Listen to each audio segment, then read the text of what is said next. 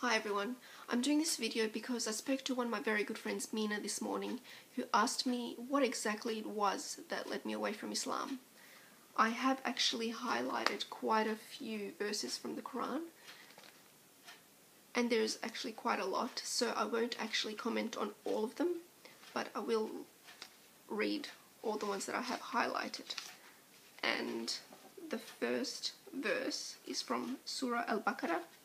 It is verse 216, and it says, "Jihad, holy fighting in Allah's cause, is ordained for you Muslims, though you dislike it, and it may be that you dislike a thing which is good for you, and that you like a thing which is bad for you. Allah knows, but you do not know." The second one is from Surah An-Nisa. It is verse 89. It says, "They wish that you reject faith as they have rejected faith, and thus that you all become equal like one another.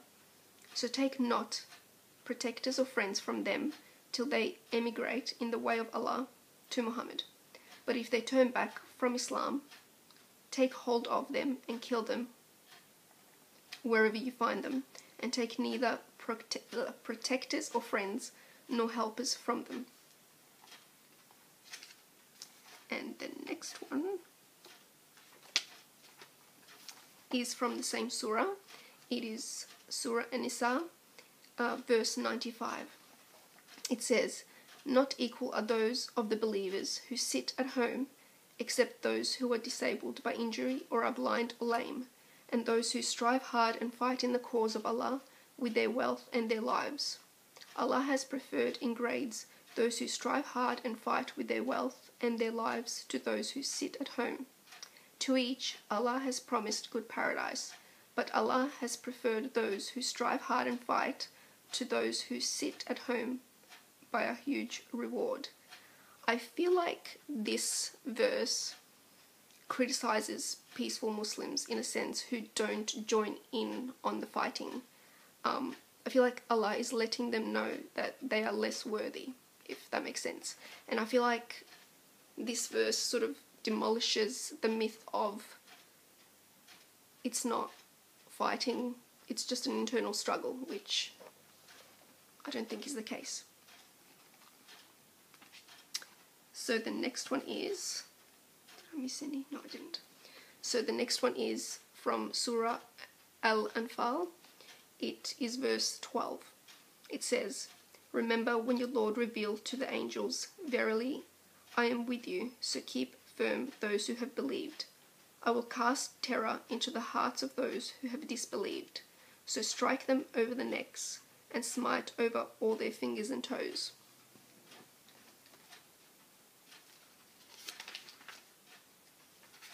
Okay. So the next one is from the same surah, Al-Anfal. It is verse 39. It says, "And fight them until there is no more fitna," which is disbelief, "and the religion worship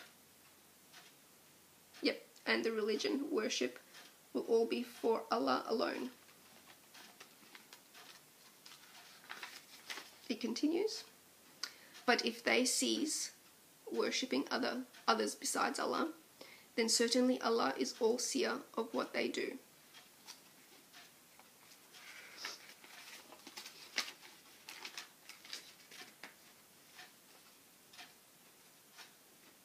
Sorry, I'm trying to find the pages.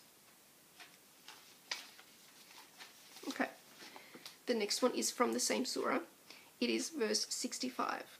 It says, "O Prophet Muhammad, urge the believers to fight. If there are 20 steadfast persons among you, they will overcome 200, and if there be 100 steadfast persons, they will overcome 1,000 of those who disbelieve, because they, the disbelievers, are a people who do not understand."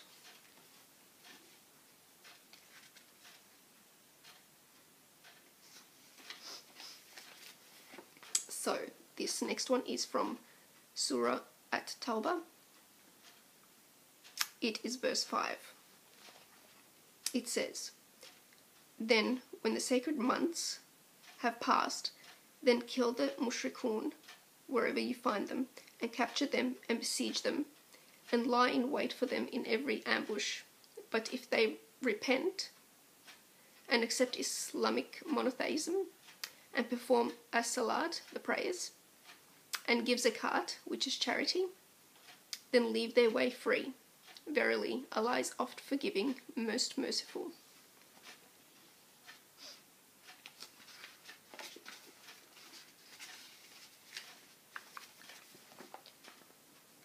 This one's from the same surah. It is verse 29. Fight against those who believe not in Allah, nor in the last day, nor forbid that which has been forbidden by Allah and His Messenger Muhammad, and those who acknowledge not the religion of truth, which is Islam, among the people of the scripture, Jews and Christians, until they pay the jizya with willing submission and feel themselves subdued. So according to this verse, Jews and Christians are to be subdued violently. And the next one is from the same surah. It's verse 32. They, the disbelievers,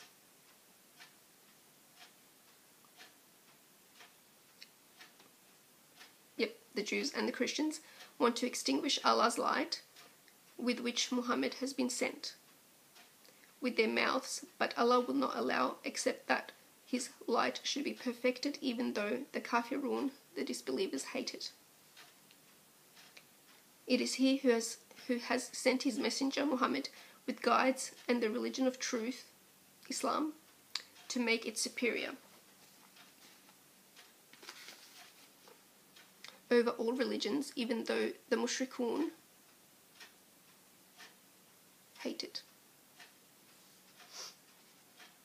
The next one is same surah, verse 38 and 39.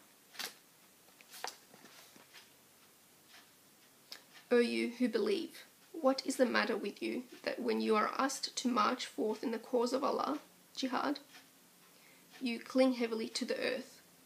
Are you pleased with the life of this world rather than the hereafter? But little is the employment of the life of this world as compared to the hereafter. If you march not forth, He will punish you with a painful torment and will replace you by another people, and you cannot harm Him at all, and Allah is able to do all things. I feel like this verse is warning those who are refusing to fight, pretty much.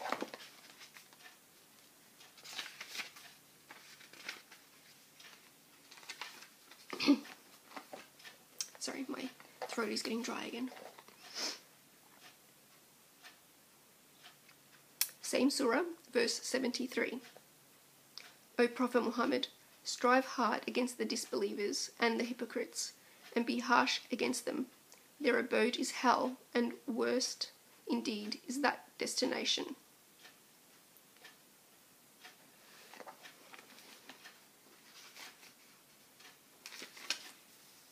Same surah, which is at Tawbah, verse 111. Verily, Allah has purchased of the believers their lives and their properties for the price that theirs shall be paradise. They fight in Allah's cause, so they kill others and are killed. It is a promise in truth which is binding on him in the Torah, and the Injil, Gospel, and the Quran. And who is truer to his covenant than Allah? Then rejoice in the bargain which you have concluded. That is the supreme success. So how does Allah actually define a true believer here?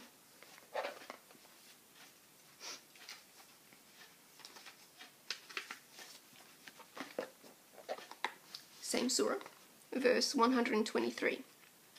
O you who believe, fight those of the disbelievers who are close to you, and let them find harshness in you, and know that Allah is with those who are al-mutakun, which means the pious.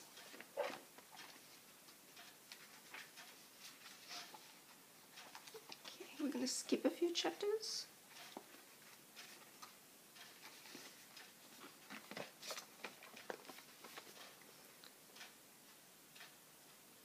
So this is from Surah Al-Ahzab. It is verse 60 to 62. If the hypocrites and those in whose hearts is a disease, evil desires for illegal sex, and those who spread false news among the people in Al-Madinah stop not, we shall certainly let you overpower them. Then they will not be able to stay in it as your neighbours but a little while. Accursed, they shall be seized wherever found and killed with a terrible slaughter. That was the way of Allah in the case of those who passed away of old, and you will not find any change in the way of Allah. I feel like this verse, and if you sort of read the top, it's sort of sanctioning slaughter for 3 types of people, and I think it sanctions slaughter for those who are pretty much speaking against Islam in general. I'm going to include as well Jews and Christians, and also the hypocrites, so people who are calling themselves Muslim but don't really act it and don't really fight as they're obligated to.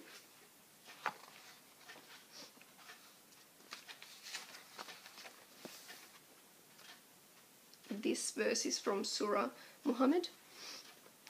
It is a long one. It is verse 1 to 4. Those who disbelieve in the oneness of Allah and in the message of Prophet Muhammad and hinder men from the path of Allah, He will render their deeds vain. But those who believe and do righteous good deeds and believe in that which is sent down to Muhammad, for it is the truth from their Lord, He will expiate from them their sins and will make good their state. That is because those who disbelieve follow falsehood, while those who believe follow the truth from their Lord. Thus does Allah set forth for mankind their parables. Excuse me. So when you meet in jihad those who disbelieve, smite their necks till when you have killed and wounded many of them, then bind a bond firmly. Thereafter, either for generosity or ransom, until the war lays down its burden.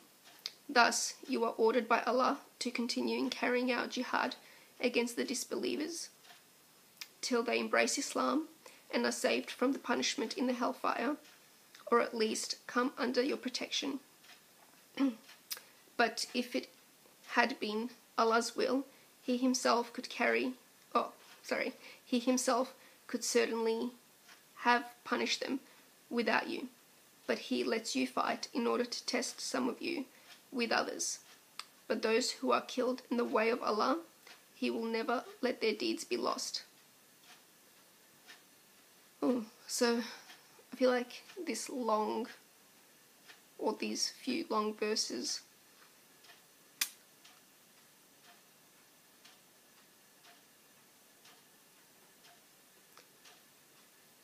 I feel like they're like holy war is to be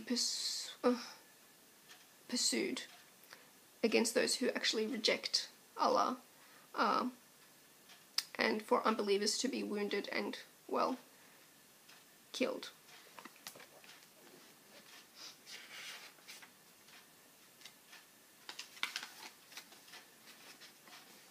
Same surah, Surah Muhammad, verse 35 and 36.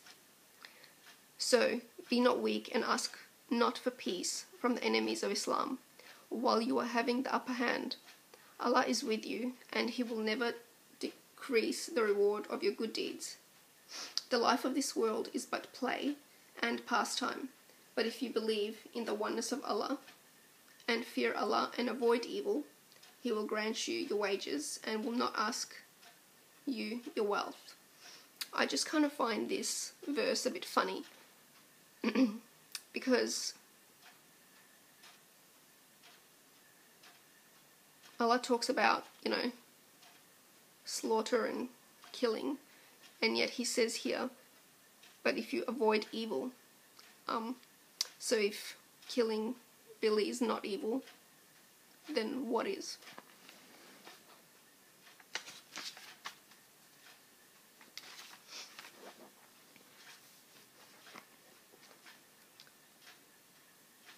This is from the 48th Surah, verse 29. Muhammad is the messenger of Allah, and those who are with him are severe against disbelievers, and merciful among themselves. You see them bowing and falling down prostrate in prayer, seeking bounty from Allah and His good pleasure. The mark of their faith, is on their faces from the traces of prostration during prayers. This is their description in the Torah, but their description in the Gospel is like a sown seed which sends forth its shoot, then makes it strong and becomes thick, and it stands straight on its stem, delighting the sowers, that He may enrage the disbelievers with them. Allah has promised those among them who believe and do righteous good deeds, forgiveness and a mighty reward. I think from this verse it's pretty obvious that Islam is not about treating everyone equally.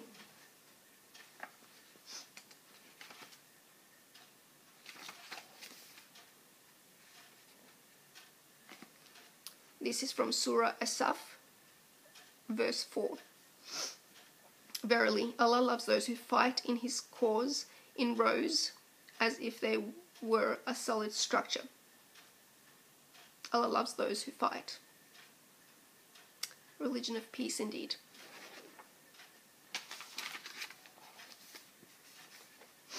Same surah, verse 10 to 12.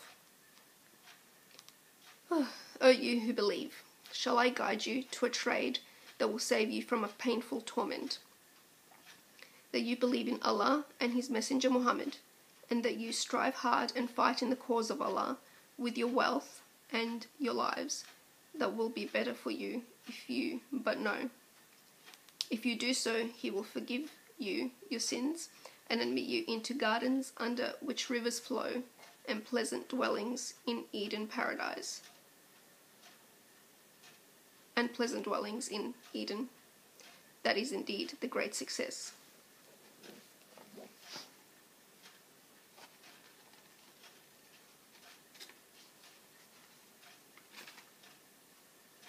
I think I've come to the last one. Yes. It is Surah At-Tahrim, verse 9, and this is the last one. O Prophet Muhammad, strive hard against the disbelievers and the hypocrites, and be severe against them. Their abode will be hell, and worst indeed is that destination. So this verse includes Muslims who do not act as such, the hypocrites. So not only are these verses talking about Christians and Jews and unbelievers, not disbelievers, it also includes the hypocrites, the Muslims who call themselves Muslim but aren't as such. So those are the verses that I have highlighted and that I deem important in why I left Islam. There are many others, of course, but I also didn't include in this video any hadith because I wanted to soon, maybe in a couple of days, do a video as well on the differences between what Yeshua taught and what Muhammad taught. And yes, I also haven't forgotten, I need to do my second part of the testimony, but yeah, I will. So after all this reading,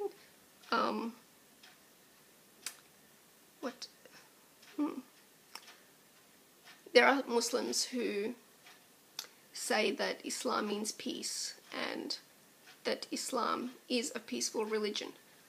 I have to strongly disagree with that.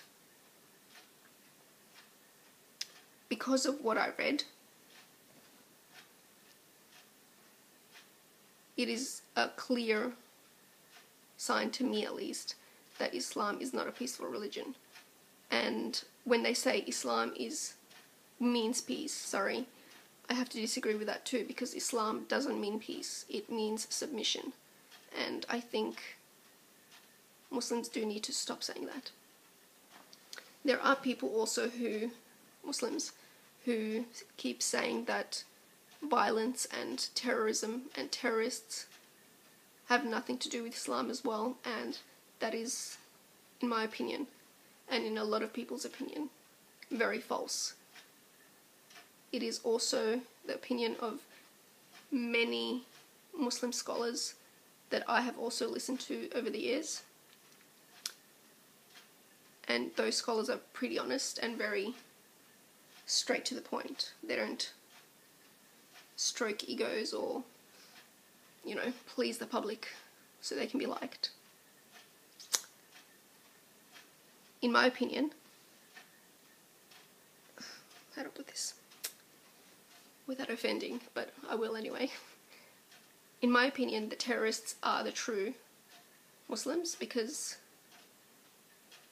they are taking the Quran literally and obeying what Allah is telling them to do. And the moderates are the hypocrites. And